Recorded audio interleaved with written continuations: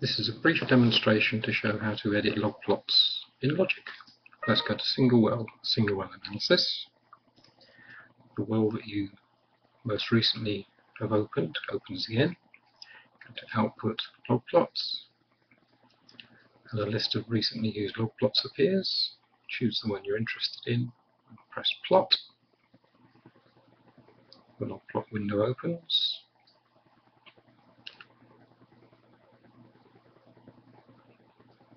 Now you can choose to change the colour of a curve. Let's imagine we want to change the SW curve to green. We just drag the dark green icon to the log plot header. And when we release, the curve is redrawn in the selected colour. We can also do some quick lithology shading.